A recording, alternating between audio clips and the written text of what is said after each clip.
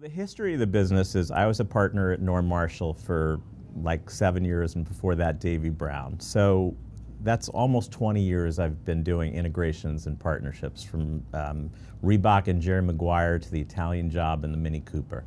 And it's always been a one-off business. And a one-off business is not easy to figure out how we find you.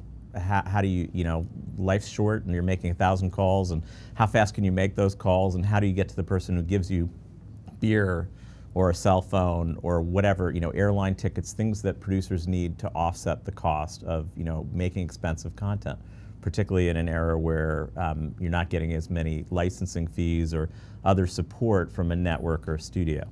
So we embarked on this journey about 3 or 4 years ago under the Corbis umbrella. We launched it a year ago at the New Fronts with my chairman, Bill Gates. And we really came out of, this year, not only at the Produce By conference, but at some of the other marketing conferences, to tell the world that this is an interactive, I like to call Ben as the Amazon of embedding.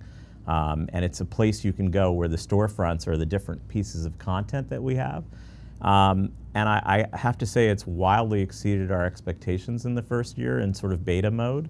And I think what is great from a producer standpoint is it makes it easy.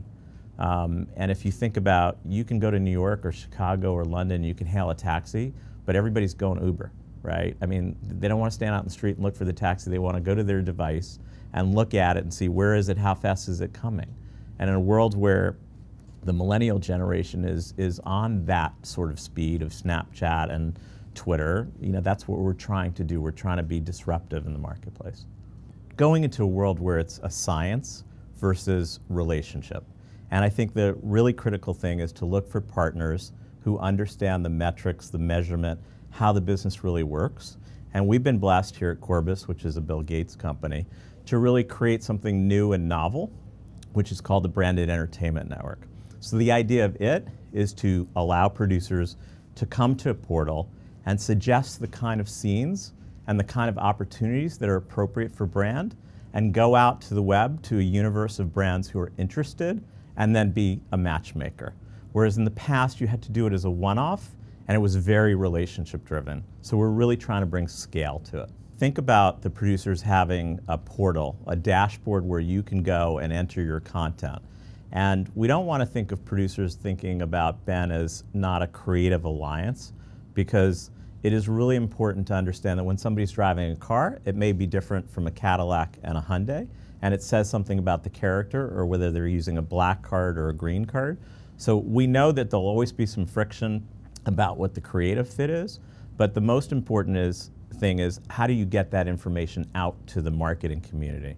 So what we've done for the producers is, in essence, on the site, we've created an opportunity for you to download the forms, to tell us about the scripts that are in development, the scripts that are upcoming, the projects that the producers and the content community from film, from TV, and from the OTT world, and even the digital sort of influencer world has become so important. What there is there. Tell us about the audience, the synopsis, the kind of flavor of the script, and then we'll put it into our system.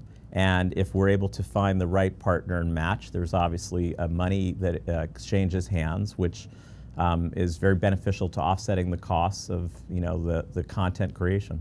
And I think the dynamics of it are that more established producers will always get the first dibs from marketers, because the content is going to be having a distribution platform. And that's really important, because marketers don't like to necessarily invest in R&D. So if the project never gets off the shelf and it sits somewhere, it's not as valuable to them as an investment. And they have, if it's Cadillac, who's next door and a big sponsor, they have 20 cars to give. If they give 5 to things that really weren't going to be out there, they might not have the car available for something that's really important. So what we do is, it's not like we grade everything, but there's a degree of how we look at what's right for a brand, and make sure that we're looking at both the independent world, the really up-and-coming world, and of course the established world. But of course, I think established producers generally get a little bit more of the traction from the big brands, whereas maybe a Red Bull or a Monster Energy or some of the other more independent spirit, I think, of a brand like, it's called Elf. It's eyes, lips, and face. It's not L'Oreal, but it's sort of a hipster, really cool brand out of Brooklyn that might be great for an independent feature. Corbis still has, you know, an enormous connectivity to the production community through our motion and our image business. And at the end of the day, you know, producers need great motion clips, you know, from city flyovers, and you guys need really good still images that are appropriate for campaign work, or, you know, stuff that is that producers do while they're storyboarding or doing scripts. So I think Bill has looked at the company about entertainment and media has become the focus of it versus a static image company. And for us, I think that's putting us more in a better place for the future. And it's been an exciting journey we've been on for the last couple of years.